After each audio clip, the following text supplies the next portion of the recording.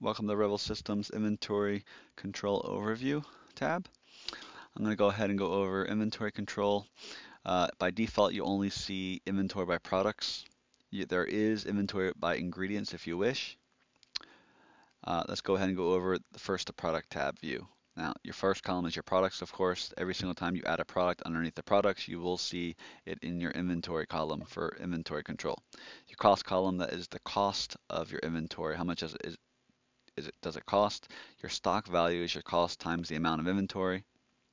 You'll notice your stock threshold, if it goes below 10 units, you will automatically receive an email. Okay. Your starting inventory is what you started with for that time period. Your receipts is when you receive inventory in.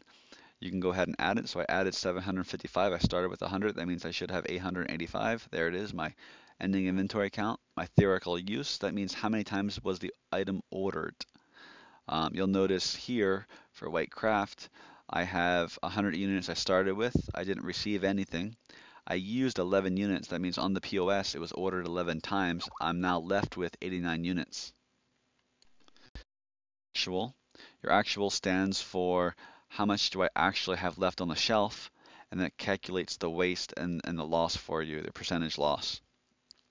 This can all tie in to Cirrus or see to it any other inventory backends that we connect into to help further your inventory control. But this is our product control and how it works. It's pretty simple, pretty easy to use. If it goes below the low stock threshold, you can send yourself an email, fill in the stock alert email address here.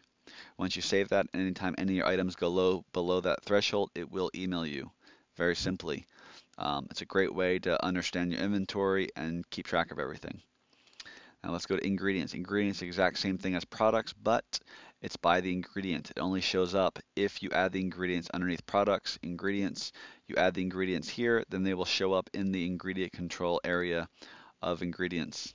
Now, if you're going to do ingredients, you're going to do product inventory, you're probably going to need something called purchase ordering.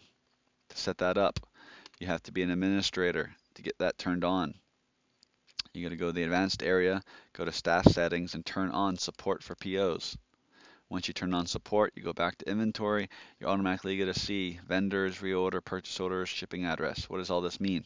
This means if you're going to do purchase ordering, you need to set up all your vendors. Your vendors are people you go to buy your food from, which is Cisco, Sigma, US Foods, whoever it may be. Once you create your vendors, then you can reorder. Now in the reordering, it'll show you all the items that are under the low stock threshold. So you can check off the ones you want to order. I don't want to order everything, I just want to order a couple of them. Just check off the ones that you want, click the PO tab. Now, if it's not under low stock threshold, but you still want to order it, you can. You just click on other items at the bottom. Shows you the items, you just click on the items that you wish to order, and then click generate PO. This will automatically order for you. Once you create the PO, you'll see the purchase order underneath purchase orders, and you can receive it in here. Underneath actions, you'll still see a receive button. If you receive it, it automatically adds it to the inventory count. Whether it's a product or an ingredient, it'll automatically add it to the receipts area. Okay? Now you can do this on the iPad. You can receive it on the iPad if you wish, or you can do it in the back end. Either way will work. You can do it either way. Thanks a lot for all your attention. If anyone has any questions, please let us know. Go to ask.revelsystems.com. That's another great place for your questions. And they will respond back to you. For the next person that looks up the same question, it'll be there. Thanks a lot. Have a great day.